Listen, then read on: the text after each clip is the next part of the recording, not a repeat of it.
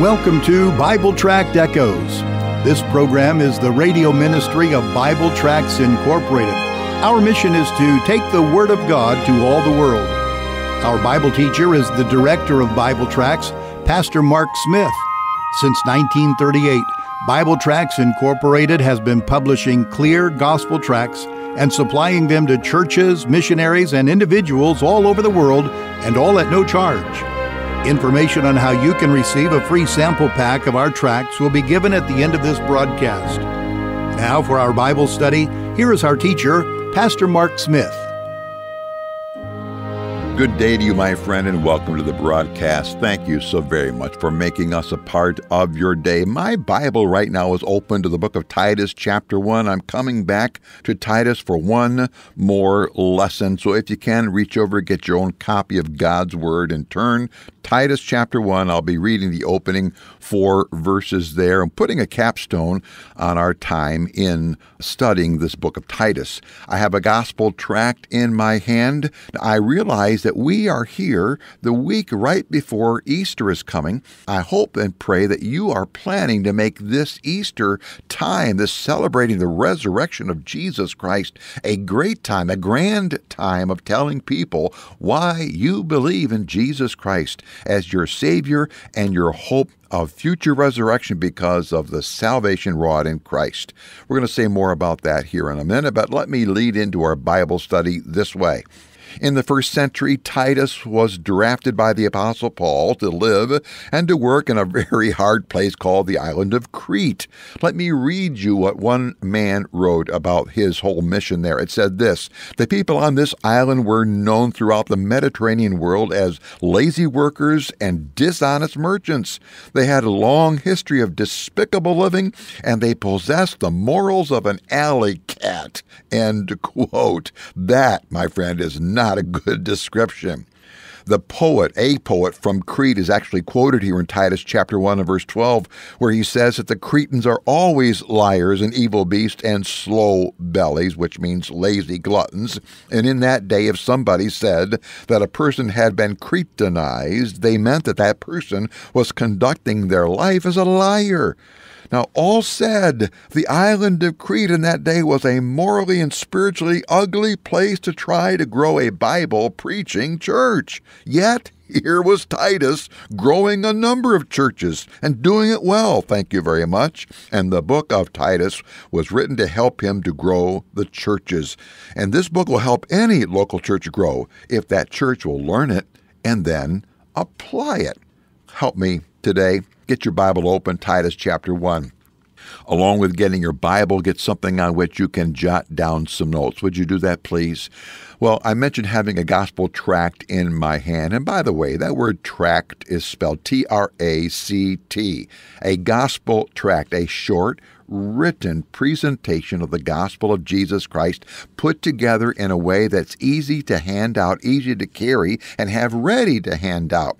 This time of year, right leading up to Easter, is a tremendous time to be giving out gospel tracts because people are interested in the whole thing called Easter.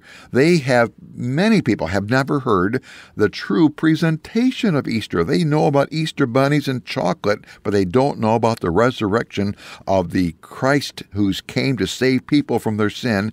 They don't know the story of why he died and why he rose again. The gospel tract in my hand right now is designed for teenagers. It's entitled, "I Have Plenty of Time." I have plenty of time. This is a tract written based upon a true story about a lady or a gal named Mary.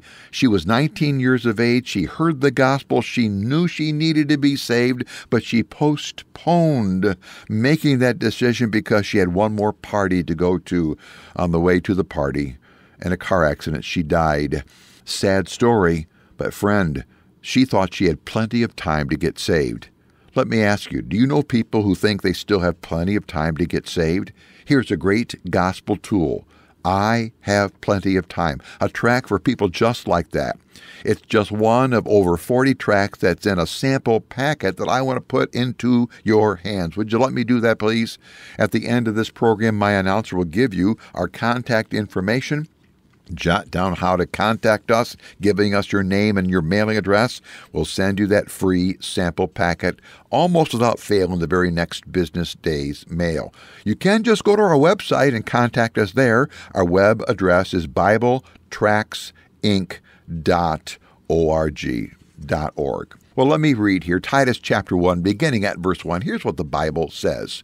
Paul, a servant of God, and an apostle of Jesus Christ according to the faith of God's elect, and the acknowledging of the truth which is after godliness, in the hope of eternal life which God, that cannot lie, promised before the world began, but hath in due time manifested his word through preaching, which is committed unto me according to the commandment of God our Savior.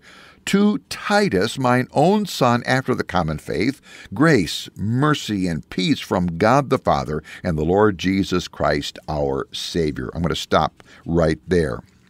At the very beginning of our study through the book of Titus, I gave you the three big themes of that book. The three big themes are these. Number one, the gospel. Number two, the gospel lifestyle, which deals with the idea of good works and godliness, which shows up here in this book. The third theme is this, the gospel enemies, those who don't like the truth of the gospel. Now, what I'd like to do right now, as I said earlier, is sit down with you and put a capstone here on our teaching here in Titus. And to do that, I would love to show you a 45-minute PowerPoint presentation, which shows the flow of these three big themes throughout the book of Titus. By the way, my pastor heard I was teaching through Titus on the radio, and he asked me to do just that to the men of our church, and I enjoyed it. And the men said that they could now see how the various paragraphs of the book of Titus all fit and flowed together. Well, radio does not allow for PowerPoint presentations. But I want to do right now is, again, put that capstone of our study time here and to make this following key point. Here it is. This book of Titus on growing healthy churches in an unholy cultural soil is built upon the truth of the gospel and the results of the gospel in the lives of those who believe it. I'm going to say that again. This book on growing healthy churches in unholy soil is built on the truth of the gospel and the results of the gospel on those who believe it. Did you see verse 1? Look at verse 1. It ends with these words, the acknowledging of the truth which is after godliness. Now, the Apostle Paul knew what his ministry focus was when he was working with Titus there on Crete. He knew it was the gospel, but now, after Paul has left Crete and he left Titus to complete the work, Paul reminds Titus of the ministry focus, which is the gospel. The focus of the church planter is the faith or the truth that saves people, and then the continuing to teach that salvation truth so that those who believe it fully know it. Verse 1 puts it this way, that they acknowledge it. Then the church planter builds on the truth of the gospel to show how it leads to a life of godliness. That's what a church planter does. Now listen, friend, you know what the Great Commission is. It has three parts. Number one, declaring the gospel to sinners so that they might believe. Number two, baptizing those that do believe. These new believers openly must identify with the Savior who saves their soul. But then thirdly, the Great Commission is about discipling these believers so that they become mature in Christ. That's the Great Commission. We present the Christ who saves, we publicly own the Christ who saves, and then we grow in the grace and knowledge of the Christ who saves so that we become more and more like Him. Now, beloved, all the Bible doctrines we need to teach people, we need to teach them to the saints, they're all founded on one and only one thing. It is the person of Jesus Christ. We cannot teach about God the Father without teaching about Jesus, who is the way to the Father, John 14 says. We can't teach about, God the Holy Spirit without teaching about Jesus, who sent the Holy Spirit to comfort us. We cannot teach the doctrine about sin without teaching that Jesus Christ, the Creator, made all things perfect and good. But man messed it up. Man brought sin. Man brought pain. Man brought brokenness and death. But Jesus was promised he would come and to make all things new. You can't teach the doctrines about angels and about man, about sin, salvation, about the church, and about future events without anchoring it all in the person and the work of Jesus, the Christ, the Son of God. How in the world are healthy local churches being planted in unholy cultures like Crete? Not just back then, but today. It was happening back then by keeping the person and the good news of Jesus Christ the Savior ever before the people in the churches. And that's what needs to happen today. So tell me, is that what your local church is doing? Is that what you are doing for yourself in your own personal time with God in His Word and prayer? Now, frankly, those last two couple of questions may be hard to answer definitively, so let me just rephrase my question. Try this question. Let's measure ourselves, you and I measure ourselves personally, by this question. When was the last time you and I personally, not because we're part of a local church service and the pastor's doing this, and not because we're watching some Billy Graham rerun about him preaching the gospel. When was the last time you and I personally, out of our mouths, expressed and explained the gospel to a lost person? Oh, beloved, if it's been a while, then maybe you and I aren't the Christ-centered people we have been telling others that we are, and been telling ourselves that we are. When was the last time you and I upped the ante of our personal holiness because the gospel has impacted us and put us and transferred us from the kingdom of darkness into the kingdom of God's dear Son? And in wanting to grow and be more like Him, we have made decisions to alter our lifestyle, alter our thinking, alter what we do in this, that, or some other area of our life, all because in reading the Word of God and praying over the Word of God, God is prompting us in a new level, a higher level of godliness, that we might imitate and proclaim and display Jesus Christ as Savior.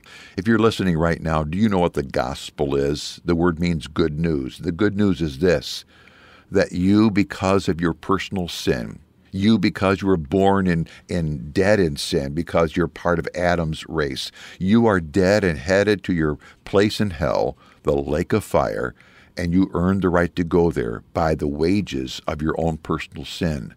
But God, who loves you, in His grace and mercy, says, I don't want you to go there. I am going to make a way of escape for you, but the way is a deadly one, not for you, but deadly to my only begotten Son. I will send my Son. He will die on the cross. He will shed His blood. He will take your punishment on Himself, that you, through Him, can be saved. You must believe on the Lord Jesus Christ to be saved from your sin. Thank you for joining us today for Bible Tract Echoes. If you would like to receive a free sample packet of our tracts, you can contact us by calling 309-828-6888. Our mailing address is Bible Tracts, P.O. Box 188, Bloomington, Illinois, 61702. Again, our phone number is 309-828-6888. And our mailing address is P.O. Box 188, Bloomington, Illinois, 61702. You can also contact us through our website. Our web address is BibleTractsInc.org. Remember, the word tracts is spelled Tracts. That address is BibleTractsInc.org. May the Lord richly bless you as you serve Him.